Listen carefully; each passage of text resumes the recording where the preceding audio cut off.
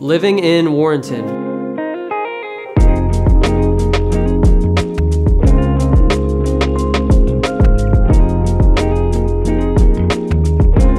If you're looking at different areas and are debating where to move, Warrenton might be a good place to consider. With plenty of new construction as well as beautiful historic homes, there's no shortage of great properties on the market in this area. Let's talk about the housing in Warrenton. So whether you're looking for a spacious colonial style home or a 3-story townhome with a garage, or even a country estate with acres of land, you're gonna be able to find it in Warrenton. In downtown Warrenton specifically, there's a mix of housing options. So you'll find modest single-story homes, you'll find typically mid-century modern homes. You'll find homes with 2 bedrooms all the way up to 6 bedrooms. So one of the great things about downtown is that it has a lot of shopping and dining options, and there's also a lot of fun events that take place. Let's talk about Central Warrenton. So in Central Warrenton, you'll find a variety of architectural styles. A lot of the houses have been built in the last 2 to 3 decades, so they're kind of newer condition. Most of the properties also have big yards, they're spacious, and there's also a lot of new construction communities still popping up in and around this area. These new communities that are popping up, there's a lot of single family homes with prices starting in the 500s. One of them is Broad Run at Brookside, which has a lot of 4-bedroom homes with 3-car garages. The community is also filled with amenities like pools, sport facilities, and a fitness center. Warrenton Chase is another community located closer to the downtown area. Homes in Warrenton Chase have beautiful wooded lots, and there are a variety of floor plans that you can pick. Millfield is another new community that has customizable floor plans and has a really nice convenient location right off the highway.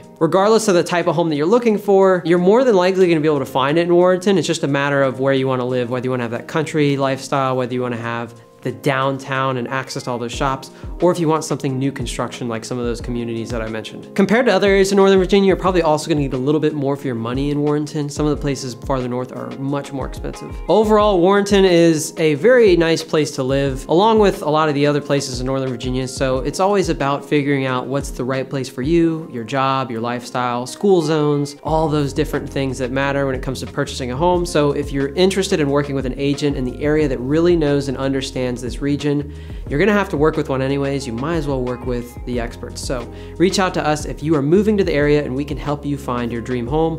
Also, you can click the link in the description to see all of the current homes available in Warrenton, Virginia. Thanks for checking out this video, subscribe, and we'll see you on the next one.